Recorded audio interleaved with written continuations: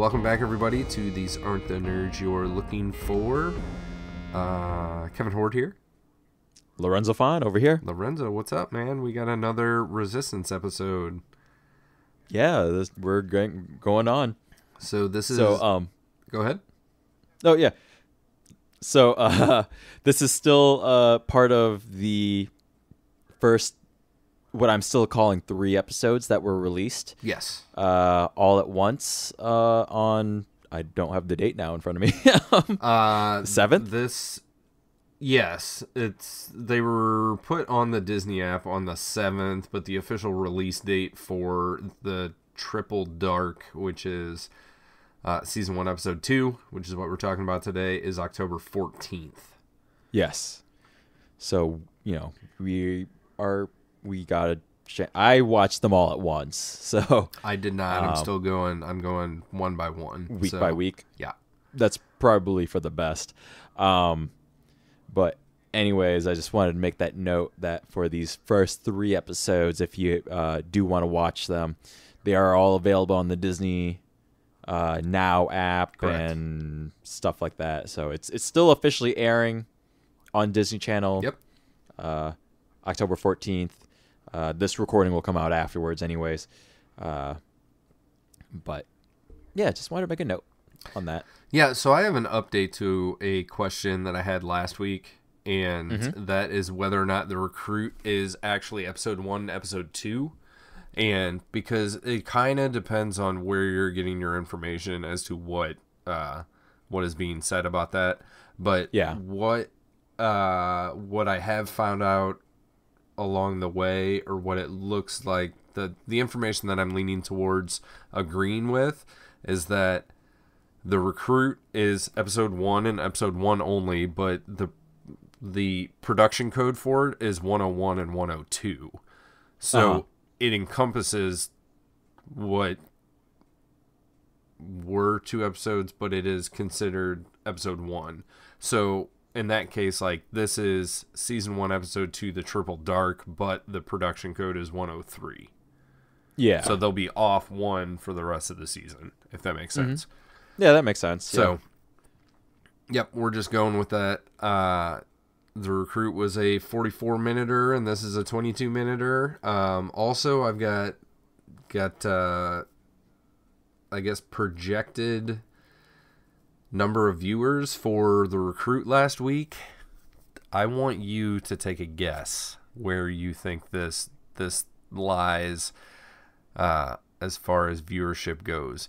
And I will give you the caveat of, we know that probably the least viewed episode of the Clone Wars was like maybe 1.5 million, 1.25 million, and like the heaviest viewed is like 3.5-ish, right? And I know it's a challenging question because viewership is different now than... Yeah, that's exactly what I was going to bring up. Consume media is way different, and I don't know if this includes like in-app, views and all that shit, but yeah. Yeah, that was going to be my thing. Like the landscape nowadays is so completely different. I'm just going to go like solid mill. 333,000 people. Jesus, yeah. I knew it still sounded too high. I was like, ooh, damn, 1/3 I don't know.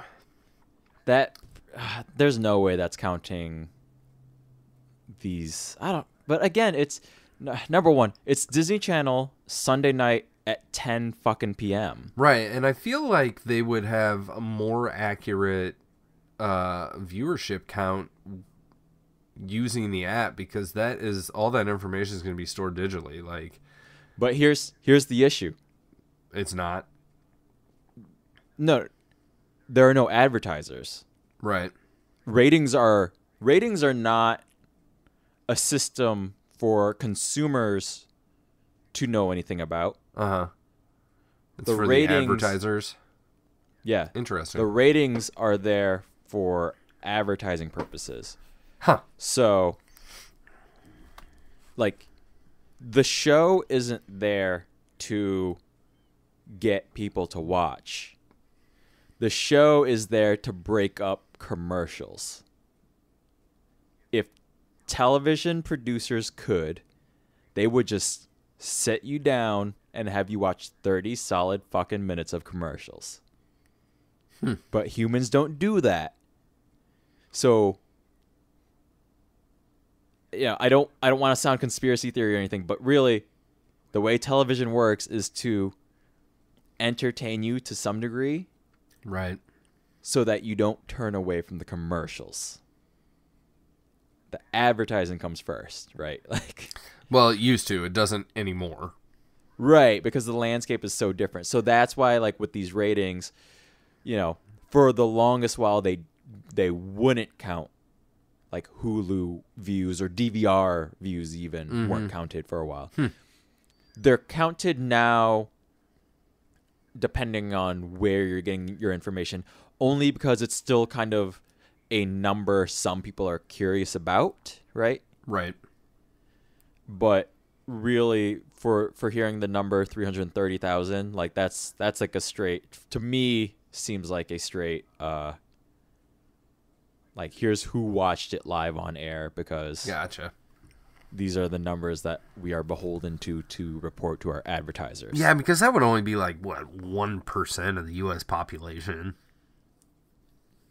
But again, Disney Channel, 10 p.m., that makes sense. Like, right. Yeah. Like, on a Sunday night. It's weird. Like, it's a weird, like, it's a weird Yeah. fucking time. It's a weird time slot for sure. I was telling my wife and my oldest daughter, like the time slot, and my daughter was like, "Why would anybody be watching Disney Channel at 10 o'clock on Sunday night?" Right.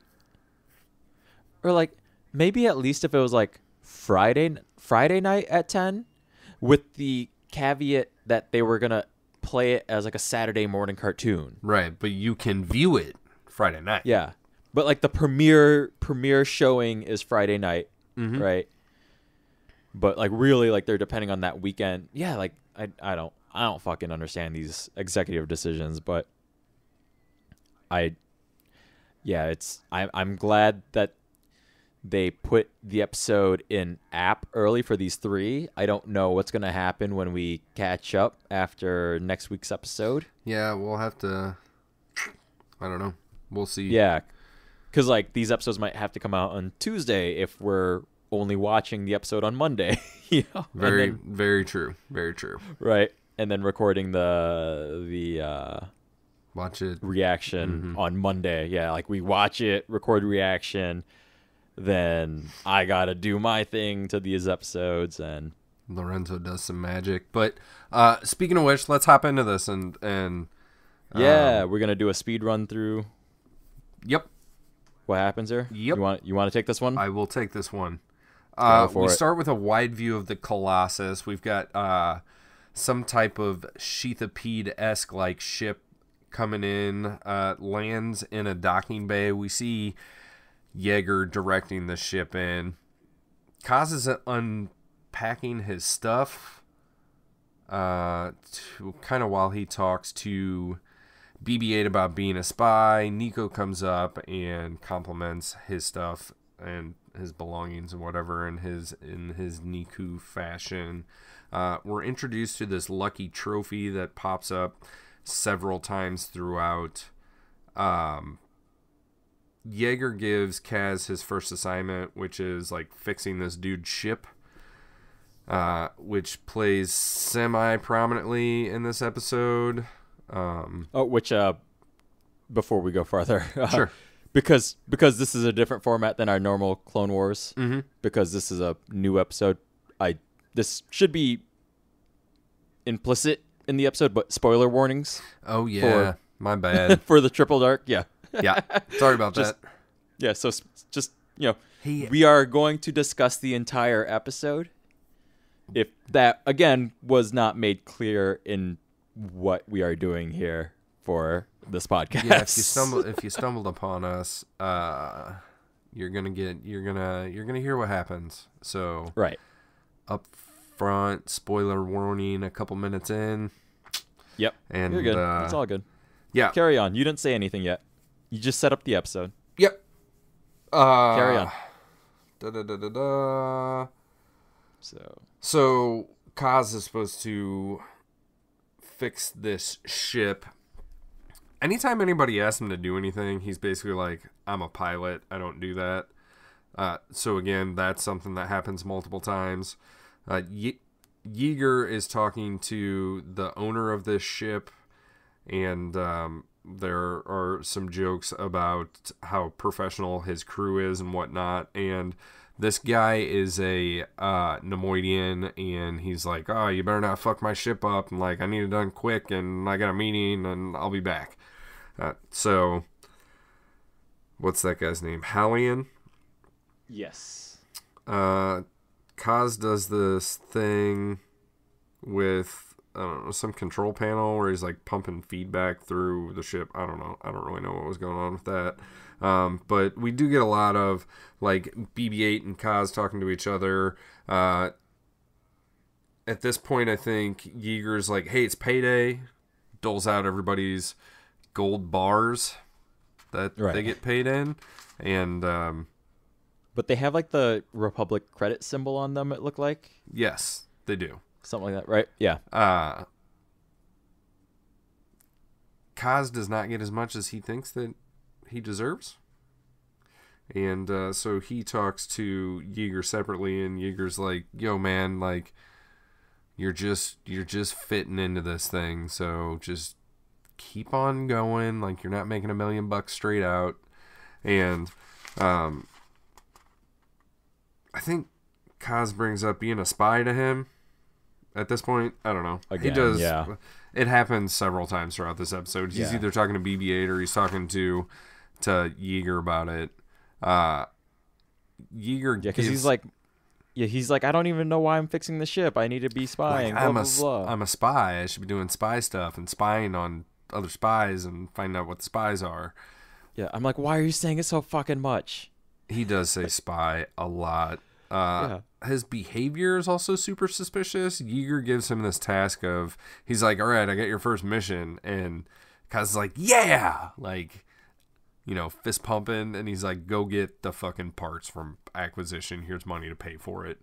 And then we have this weird scene where Kaz is like sneaking around through this market. Because he wants to spy. He's like, well, I'll still try and get spy stuff done on the way to acquisitions. That's what he's telling BB-8 as they're rolling he's around, sneaking essentially. Right. So he comes across these tusked fellows. I don't know exactly who they are, what species they are. At this point, he's confronted by Greville, which is the little short-statured dude that he lost a bunch of money to last week via the dart contest. They take off running. We've got some dynamic chase music. He gets caught. He drops his trophy, which is apparently pure erodium. Greville tries to take it for the debt, which Kaz is not down with. So BB-8 saves the day by shocking the one dude whose name I didn't write down. Gruel, right? Gruel, yeah. And they're on the run again.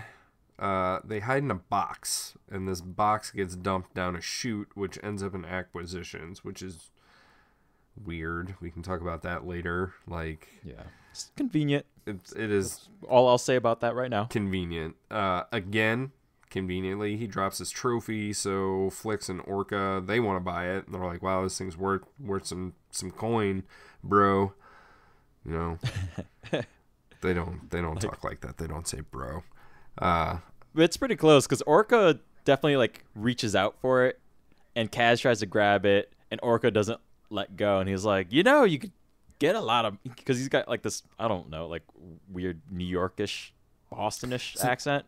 That's the pig guy, like right? Yeah. It's like a weird kind of mix in between. He's like, you know, like it's worth a lot. How much do you want? Like, yeah, he says it's worth, like, you could live really well for months. And he says, I'm talking the best food, the best rooms, the best everything. For a couple of months. But it has to be at least $1,500 because that's what he owes Greville. Gravel, yeah. Well, plus interest, Greville says. So $2,000 maybe. Something like that. Yeah.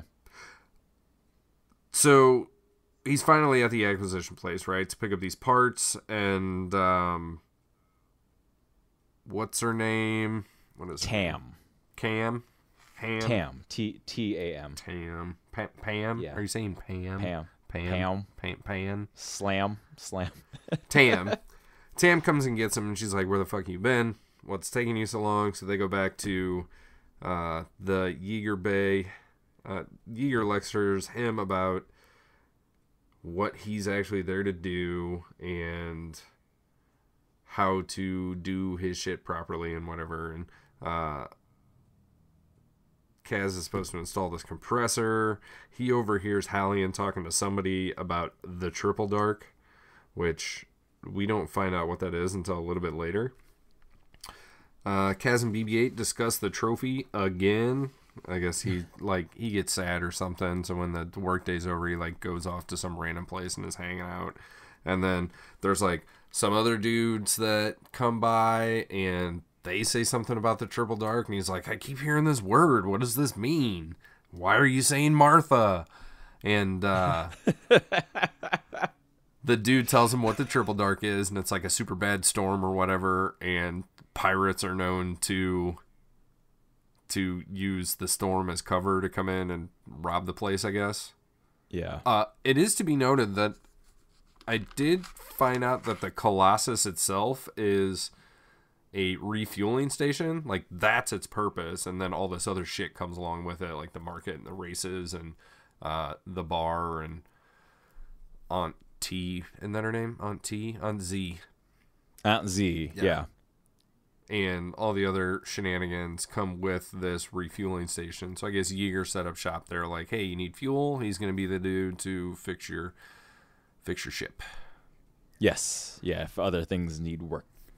So we find out what the Triple Dark is. Greville comes back, of course. Then we see pirates arriving. Greville's like, shit, those are the pirates. It's the one guy.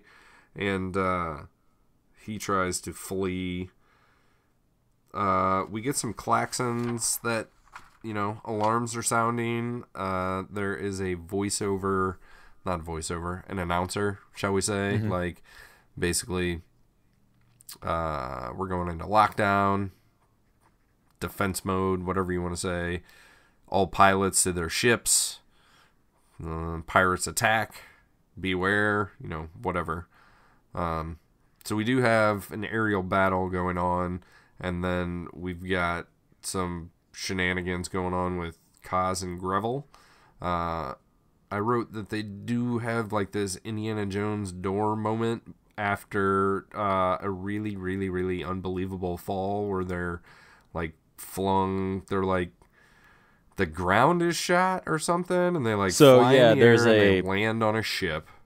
Mm-hmm. And then they fall off the ship back onto some boxes, and everybody is just okay, hunky dory. And then all the while, this door's closing, and I think BB-8 stops it from closing all the way, and then because BB-8 at first is holding the door open. He has his control port in the door thingy. Yep. So he keeps it open. When the laser blast hits, they all lose their way or something like that. They all go flying. Yeah, they all go flying, BB-8 included, I think, or something like that. I think so. Maybe probably that knocked happens loose later. at least. Yeah. Because when they do land on the boxes, Kaz jumps up and grabs BB-8 and then hauls ass and jumps through the door. The door is slowly shutting already by the time they're getting back, so he tosses them in and makes it in just in time, sort of. Mm-hmm. And then Greville's hey, hold the door, hold the door, hold the door. And Kaz is I don't know how to hold the door. I don't know what to do. I'm a pilot. Remember, I'm a pilot. Right. And so he takes his lucky trophy and he jams it in the door. Mm-hmm.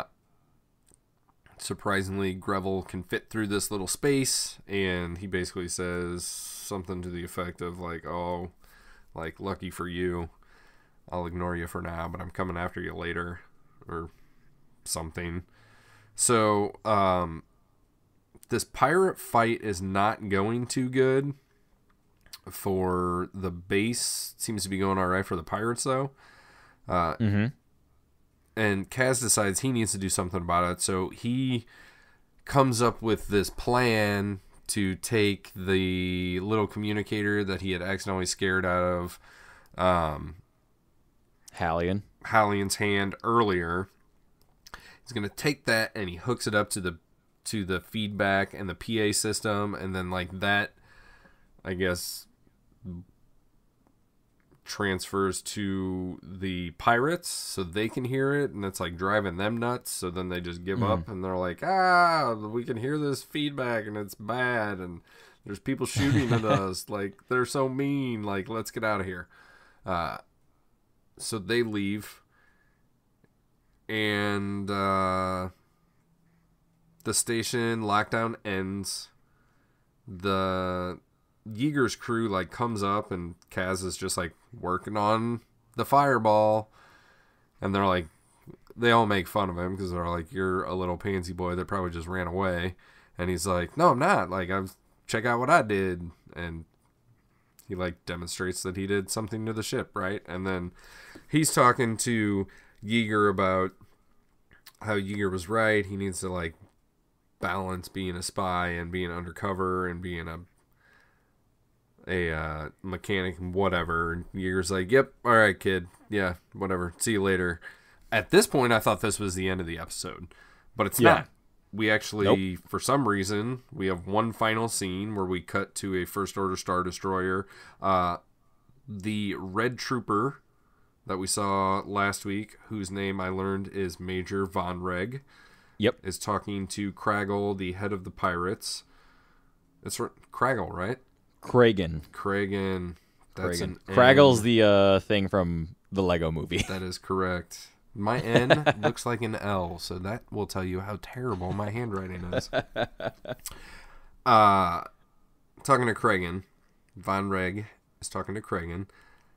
And they're talking about some arrangement that they had. It's not really clear. Phasma comes in, and she basically expresses her displeasure. And Kragan tells her the kind of what's up, like, this is my pirate plan, and it's going to work, so, like, your peeps hired me to do something, and just back off and give me some time, and we'll get it done. This is the end of the episode. We close on a nice close-up of Phasma's helmet. Not her face, because you don't see her face. I wonder if you will later in the series, but I guess we'll find out. So, or just ever, really? Yeah, I mean, you see a little bit of it in the Last Jedi. You see, like, her eye. Yeah, just her eye, but not like a full face or anything. Definitely not. Yeah. So, what did we decide? It's not QLab music. It's a fanfare, I guess. Elevate fanfare. Yeah. Something. Commence fanfare, I guess. Commence fanfare. So, yeah, that's what we got. I've got a list of 1, 2, 3, 4, 5, 6, 7-ish things that I thought we could dive a little deeper into. Go for it. Starting with our main protagonist, Kaz. You brought up his age last week and how he acts pretty juvenile, but he should be older than that, right? Right. So I did a little bit of investigating, and I have found out that he is anywhere between, early teen to 29 years old. So the that's quite the range. Well, I say that because the only thing of record is that he was born after 5 BBY. Okay. And The Force Awakens takes place in 34. It would be ABY, not BBY. Right. So after. Yeah. So 5 years ABY or later is when he was born. The Force Awakens takes place 34 ABY. So the max that he could be if this happened, if he was born at 5 ABY and this happened immediately before The Force Awakens, then he would be 29 years old. I'm guessing he's closer to like his early 20s. But we'll have to wait until Which we is find... still annoying. Yeah. Yeah. It's like, I don't know. He's only a couple years past high school. And I'm thinking maybe the academy is like high school age, not college age. Okay. That makes sense. So if you can take into account that the academy is high school-ish, not post-secondary education. Yeah, but he's still... His characterization still bothers me, though. Like, because his father still mentions that he went through Marine training, too? He's a Marine, right? Or, no. What's his pilot credentials? It got mentioned. I don't have my notes in front of me for last week's... Yeah, I don't remember. He went through some sort of like the military academy. The academy. Well, I think that's what he's talking about. It's like the Republic Academy or whatever. Like, I don't know. It's whatever Luke wanted to join back in the day. Right. But yeah, because his father mentions two separate like things, and I just don't recall. Yeah, I thought he said like Navy? with my help, you joined the Navy. Right. Yeah, something like that. Yeah. So that's where like he's a pilot in the Navy because they're ships, right? They're space ships, not space planes. So even though he's a pilot, not a captain, we just have to translate it in that Navy because it's like a space fleet is a Navy unless it's just a space fleet. Isn't that right? Like space nautics, Space Force. That's what it is. Something like that. So yeah. So it's like I only harp on the age thing just because of, like I said, his characterization is so bizarre to me. So I can't get a good read on his age, right? It's totally valid. It's like it's a reverse Tintin almost, right? Because like Tintin has the same thing where like he's kind of this. We never get Tintin's age. Like his drawings are anonymous, or not anonymous isn't the right word, but they're vague enough where like depending on the frame, he looks like a 10-year-old boy, but in other frames he looks like a 20-year-old like man, right? A young man. Sometimes his manner of speech can be youngish, but he goes on these adventures where he holds his own, right? So then now we have a situation where we have a character that should be older in any case, but acts young, like whereas Tintin could be like the young kid, like young Indiana Jones on adventures, but yeah, he should with his piloting credentials, he should have a level of maturity that is not showing through in these first two stories. Not at all. Yeah. And I mean, especially because like the way we get introduced to this dude is flying an X-wing, right? Mm-hmm. Like, and not only flying an X-wing, but he seems to be in charge of this mission. There are 3 people flying X-wings, and 2 of them he's like, no, you guys go.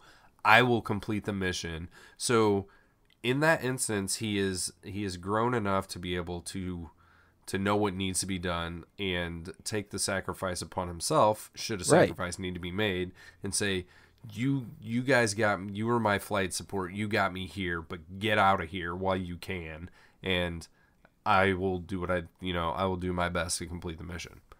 And it was a mission where they gathered intel for the resistance, right? And then presumably not too long later, because the dude was unpacking his bag, right? He was unpacking his bag today, so I mean, he can't have been on the Colossus for too long. No. He's tiptoeing through a market and like popping up behind apple carts and shit, and accidentally gropes a dude on the butt because like he's trying to be sneaky. But he's as sneaky as Kronk is in The Emperor's New Groove when he's singing his own theme song. That is very true. And I will say that the music ditty throughout all this is like just this little delightful thing that this whole thing reminded me of Indiana Jones and the Raiders of the Lost Ark. No. Yes. When Indy and Marion are like in the marketplace, and then Marion like gets in the basket, she's being carried around like that. It's just like this delightful little music thing that was going on, and like the structure of this bizarre bazaar and what is going on there. Like these two things linked in my mind. I didn't see it while watching the episode, but now that you mention it, I can make that correlation. I definitely recall exactly what you're talking about, for sure. Cool. So my next thing is this little dude Greville. How long do you think this side plot is going to go on? Because this isn't a dude that's going to forget that Kaz owes him $1,500, but there's only two things that can happen. One, or I guess three. One, Greville has to like leave the Colossus. He forgets about it, or he gets paid back, or he dies, I guess. So 4. Yeah. Like, what I want is for this to not be a plot thread that continues. My gut feeling is that this is going to last at least half the season. Right. I think you're right. I think it'll last until we get to whatever it is that the season is actually building towards. Right. Yeah. And then, so, yeah, it'll be like some weird situation where, either Greville dies or Kaz, like, honorably pays him back, or it'll be like one of these weird, like, reveals where, like, Kaz helps out Greville, and Greville's like helps him out more than he does in this episode, and then Greville like has a change of heart or something like that. Greville's like, "Hey, you saved my fucking life." You know, like that's the way he's acting. He's like, hold the door, I'm gonna die, die. And then he holds the door, and he's like, "By the way, you still owe me money." Right. So there's gonna be like some massive change of heart, I think, just knowing how these children's shows work, and to some degree how Filoni likes to operate with these shows as well. Do you think somehow that Greville will get called out for cheating on the bet? Because he took that dart and he totally crushed the flags on it and was like, "Yeah, use this one. Let's triple it." I feel like that's a forgotten detail. I don't. Not by this guy. Well, I mean, no, not from a viewer standpoint, from a writer standpoint. I feel like that's going to be a detail that totally gets missed, but okay. I would like to be proven wrong, you know. So next on my list is discussing pirates. Right. This pirate's plan is potentially problematic. You like that? Yeah. They fly in from somewhere under cover of weather, which doesn't really help them because as soon as they break the clouds, like the whole base goes on lockdown, and then there's no cloud, there's no triple dark after that. Like the base itself isn't covered in clouds; it's just still weather above. Mm-hmm. So I mean, and I don't really know where they came from, and I guess they're stealing fuel. Yes, maybe? there's a mention. No, there's a mention that they're there for the fuel. I forget who says that, but so somebody definitely mentions when they're going through where they're going, like one of the pirates is like, "Okay, like go attack that side and then grab the fuel." So is there like a new thing that happened that I don't realize, like in the fuel industry or something? Because we had The Last Jedi, where all the Resistance personnel's... The Resistance was running out of fuel, right? Mm-hmm. So that was a contrivance to literally push the plot forward movement, Yeah. right? So that was the catalyst for other things to happen. Solo, coaxium, same thing, fuel. Like Yep. it starts with, it's a dark time and people are fighting over fuel. Fuel is a big deal. And then we have this episode of Resistance, and the base is a fuel depot, and we got pirates coming in to steal fuel.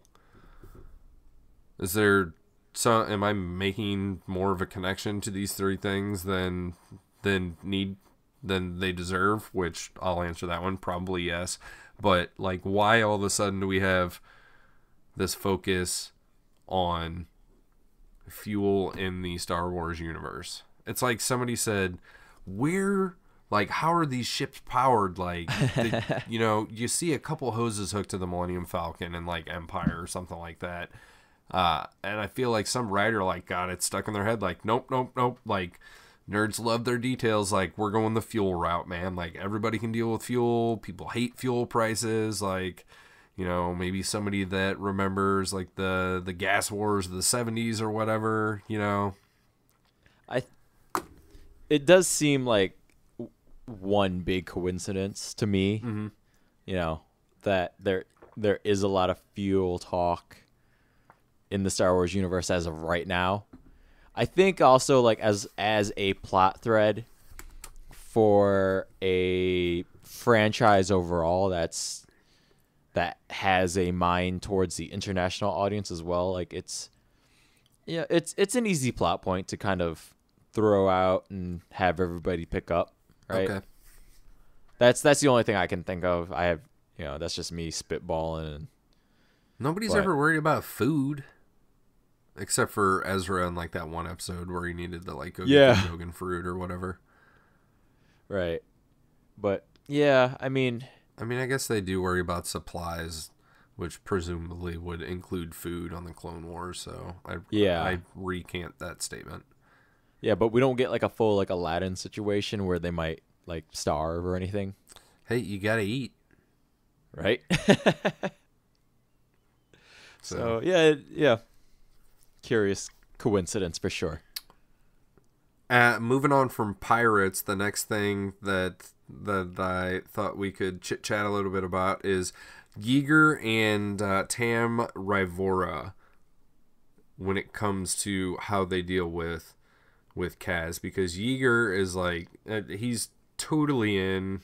He's got all the info. He knows this kid thinks he's going to be a spy, but he needs to pretend to be a mechanic. And this has got to be frustrating for Yeager because, everybody's like, why the fuck did you hire this kid? He's an idiot. Right. Like, he can't repair anything. There's a line in this episode where Tam's like, well, if you don't need any help, like, realize which way your spanner is supposed to turn because, like, righty-tighty, lefty-loosey, and you're going the wrong direction. Yeah. She clearly smells something is amiss because she calls him out for, like, where did you work before? And he's all like, he's not a good liar. He's not good at improvisation.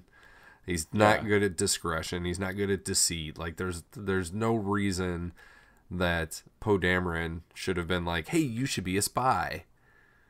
Right? Right. Yeah. He should be a pilot, but not a spy. Yeah, find a pilot job. Because, to detail the lie he tries to, or the cover he creates is like, when Tam asks him where he goes to school, he just goes Coruscant, which would be like, if you asked me where I went to school, I just give you United States. Yeah, America. Yeah. Like, oh, okay. That doesn't mean shit. Yeah, and she says, oh, are you telling us that you went to the mechanic school or mechanic university? Right. I think is what she calls it. And he's like, no, self-taught. which I was expecting this to turn into like a, ha! There is no mechanics university. You couldn't have gone there. But that's not the way they played it. No, because he goes self-taught and she goes, obviously, which I thought was a pretty wicked burn, honestly. So Wicked smat.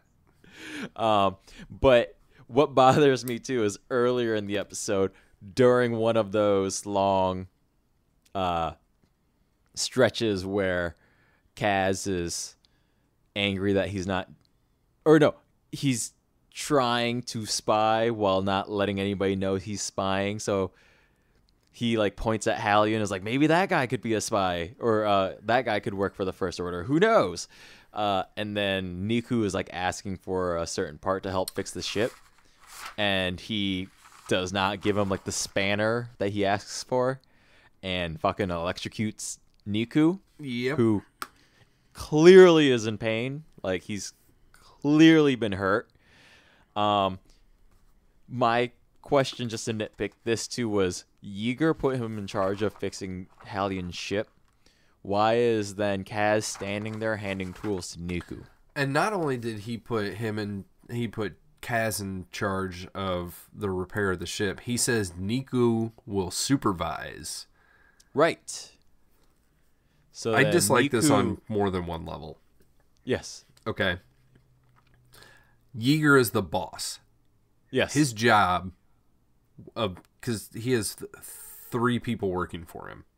Uh-huh. His job is to supervise these people. Yes. This is part of his job.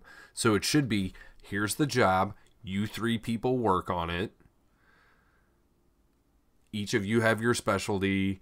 Tam, you're real good at this. Nico, you're real good at this. So that's what you guys are going to do. Keep an eye on the new guy for sure, but you're also working. Like, it's not, it's a weird setup. Right. And the fact that, they have this new client, and he's even like, hey, like, new client needs to be in and out, get it done quickly. And he's like, new guy that's clearly not a mechanic, because he has told me 1,000 times he's a pilot and he's a spy, not a mechanic. You're in charge. Right.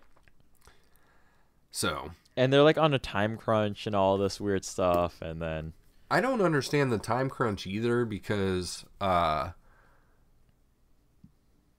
so I get that this is a fueling station, and I don't understand what is wrong with this thing, because it flew in under its own power.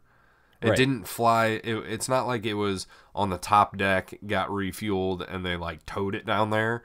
Like, it just flies in from wherever the fuck the pirates came from, and comes in and lands, and like there's a compressor that Kaz needs to install. Right. But what is that? What does it do? Why is it needed? This thing seems to be operational. Yeah, I'm just going to shake my head through all of this because I have no clue either. Yeah, the time crunch is only there because Hallian is trying to get all the preparation. Again, I don't know what Hallian's role is, but he's the insider according to Kragan.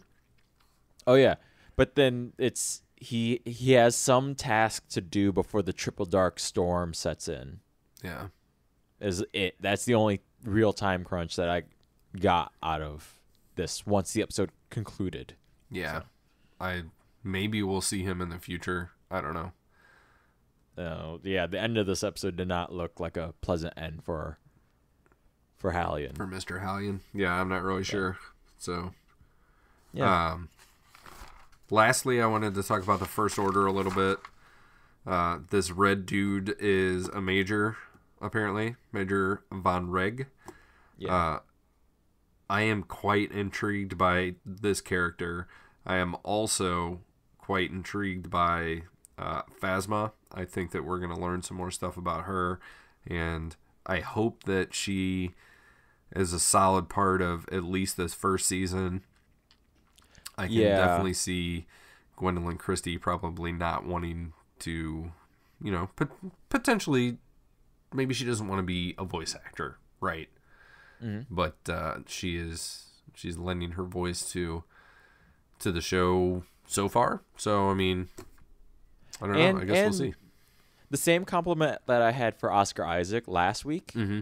I have for Gwendolyn Christie here as well. Like she only has like a line, and it's not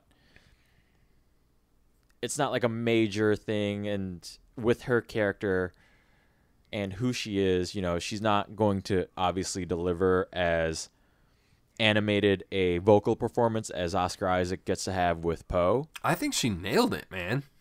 But yeah, that's what I'm getting at. Like I think even that, like there is no disconnect between what she sounds like in the theatrical films versus what she does here, and I appreciate that a lot. Like right, like that line from The Force Awakens, like FN 2187, submit your blaster for inspection, like that, and whatever she says in this, which I don't remember.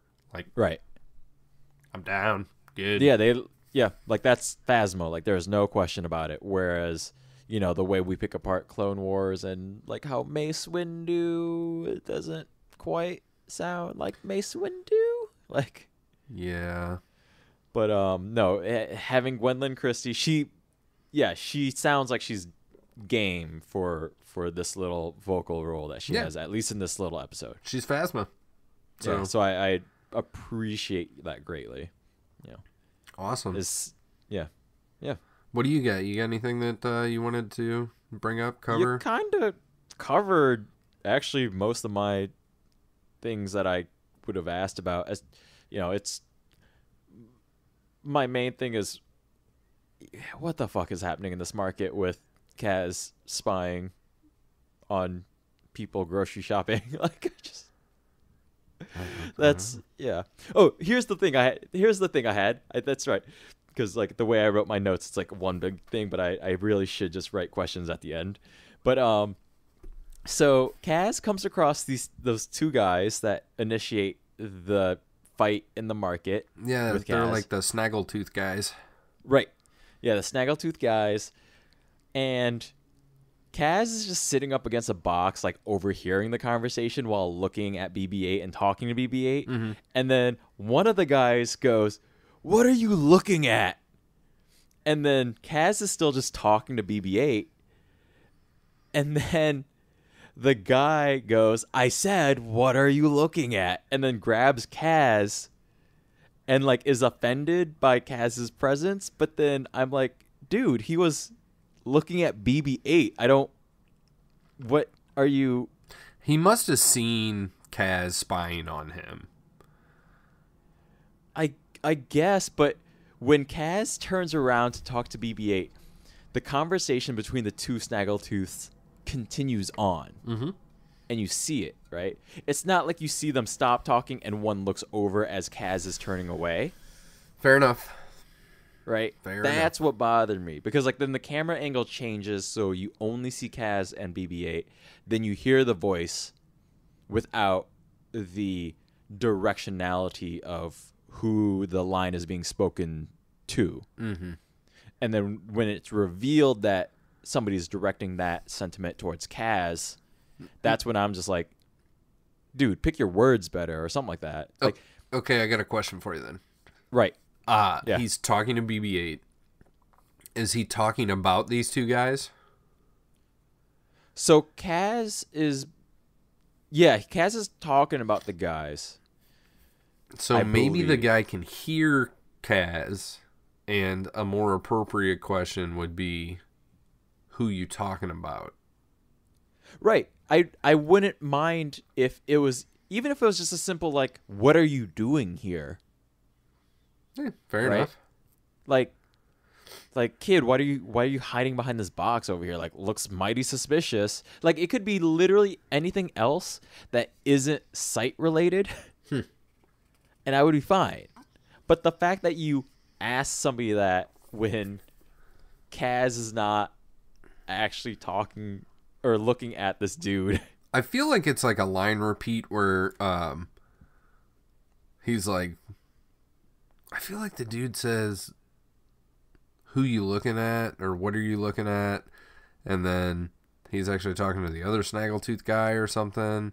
Uh-huh. And that's when this whole thing starts, and that's when Kaz's attention is like brought to them, and that's why he's like hiding behind a box. I don't know. He's not a good spy. No, clearly not. The best spying that he does on accident when he's talking to Niku toward the beginning of the episode, and he's like, have you ever seen a stormtrooper, Niku?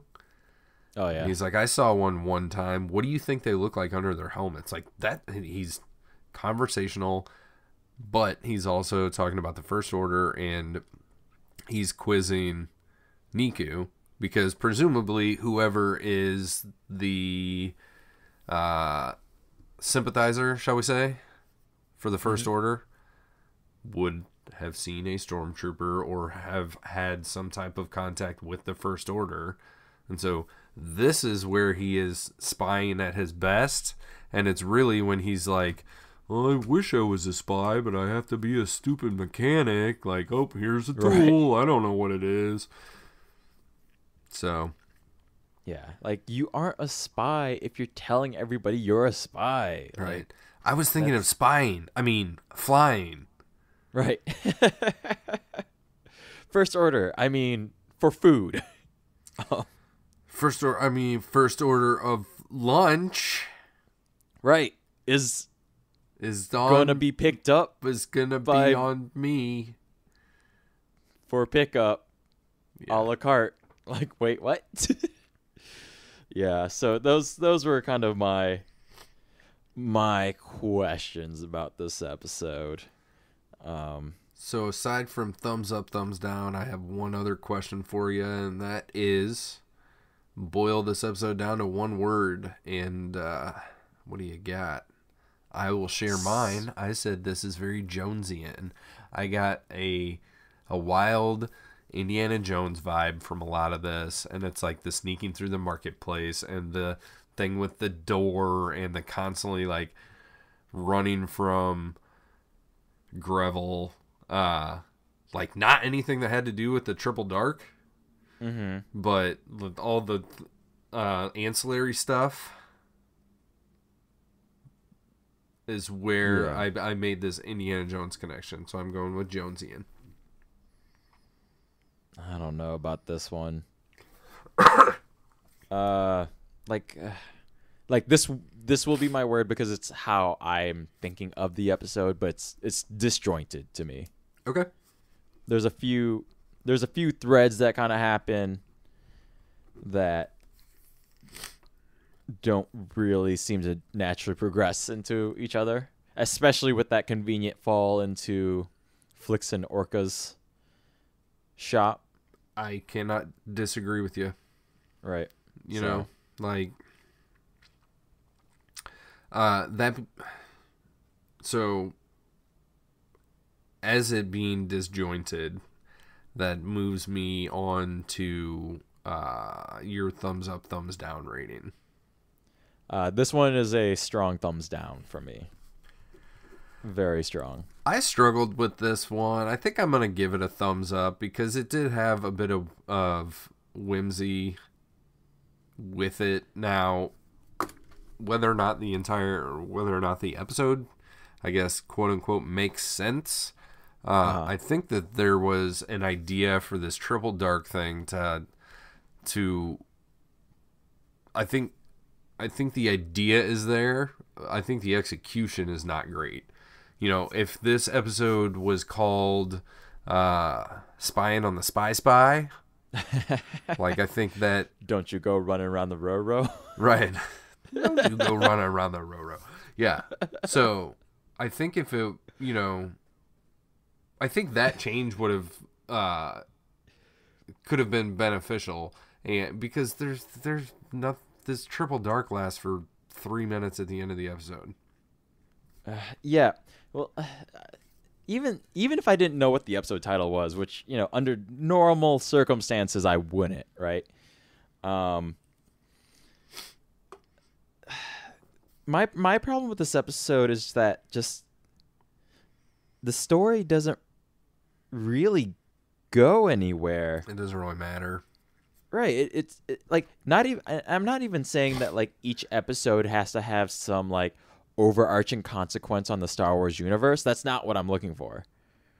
Just even amongst this show, right? Yeah, we'll have second episode in. And you've seen next week's episode, which is Fuel for the Fire. Yeah. I have not. So yeah. I don't know how this fits in with that. Mm-hmm. And yeah, I'm still not taking into account that at all. Like, this is still just my feeling on this episode for sure on its own, or on its own in relation to the episode prior, right? Like, so the pilot sets up what we're here for. This episode really should carry on that mantle, but it doesn't because it gets distracted by this triple dark stuff, right? Okay.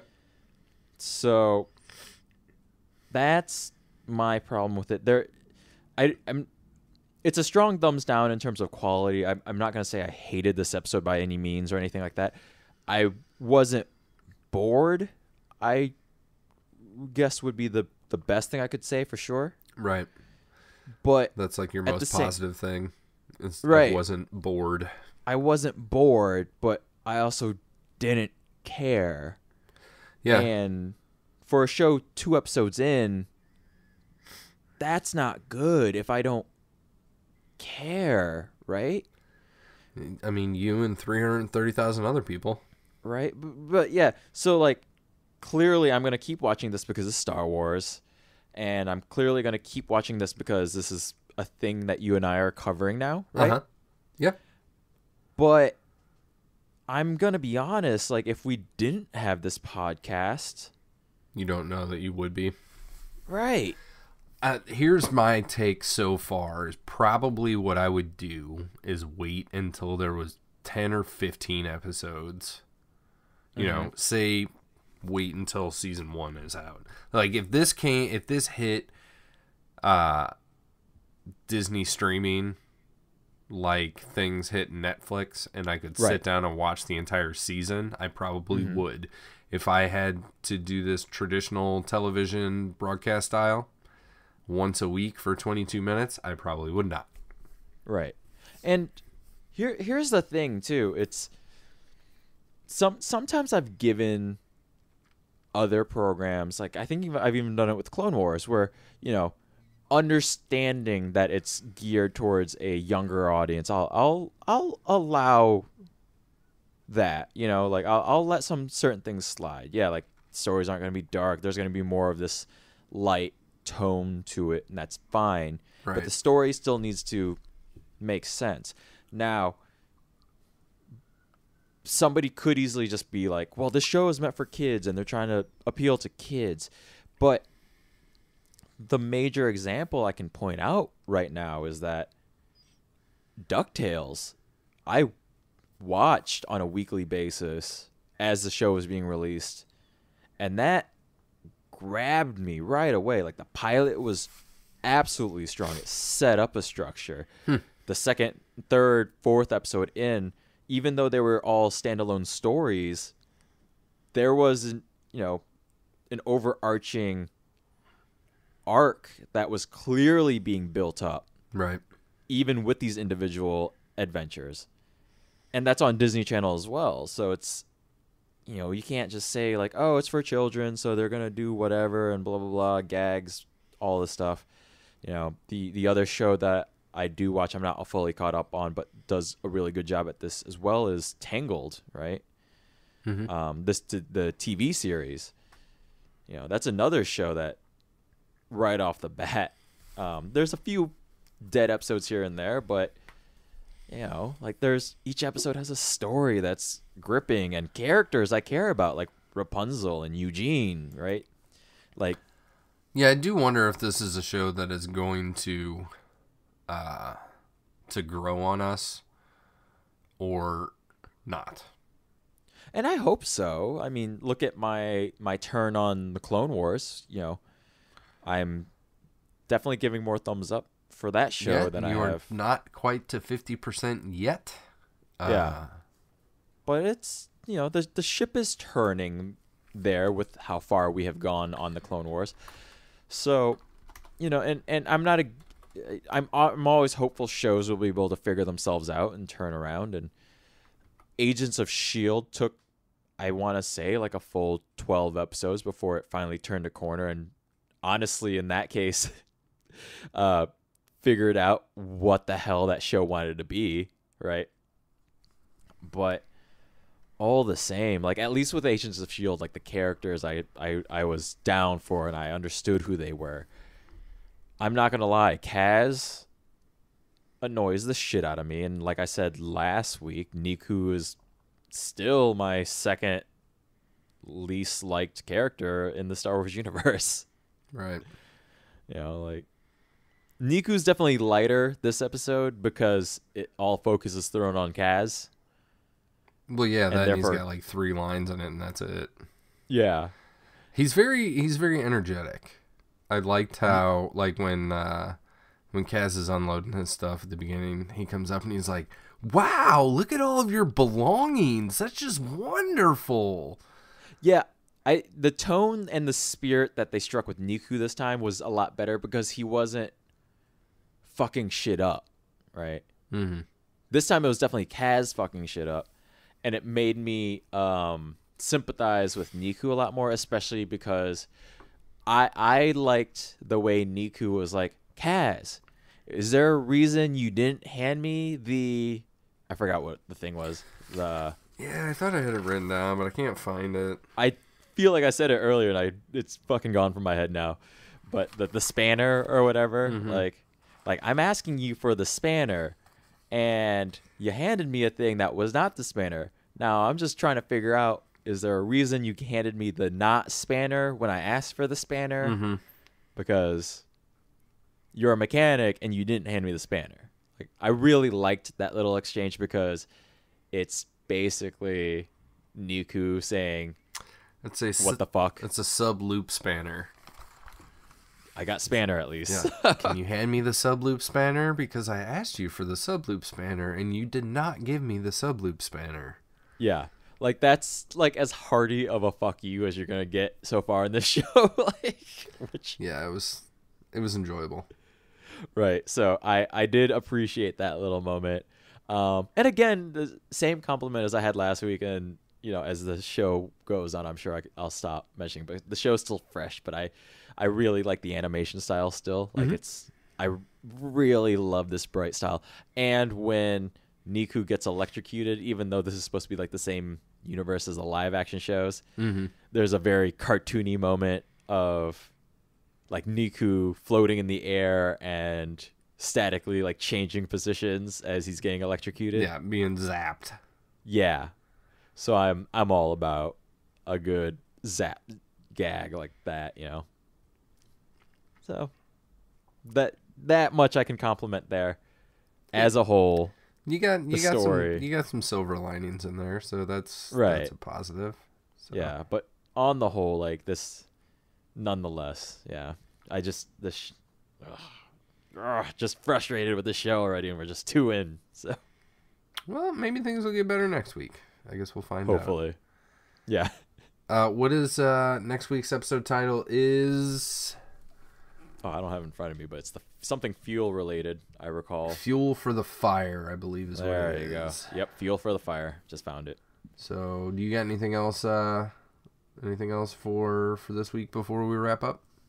Nope, that's kind of the big thing. Yeah, we mentioned Gwendolyn Christie making her appearance, and yeah, so we'll see what that's about.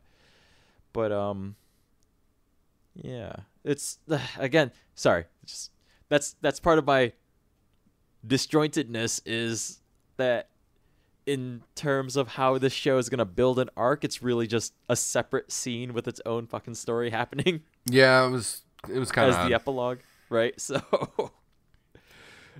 Yeah, that's my problem with this thus far. Like there are better ways to set up overarching villainy than literally setting up stuff that has like peripheral issues with our hero character, our protagonist. I do not disagree.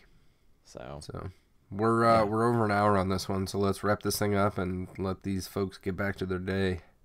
Indeed, yeah. You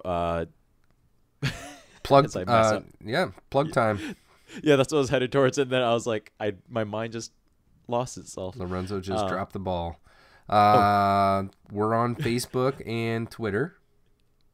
Catch Lorenzo on Facebook at Not the Nerds Podcast. Catch Kevin on Twitter at Not the Nerds. We've got 2 shout-outs that we do every episode to the wonderful Lindsay who put our jingle together. You can reach her via email at strangefantasymusic@gmail.com.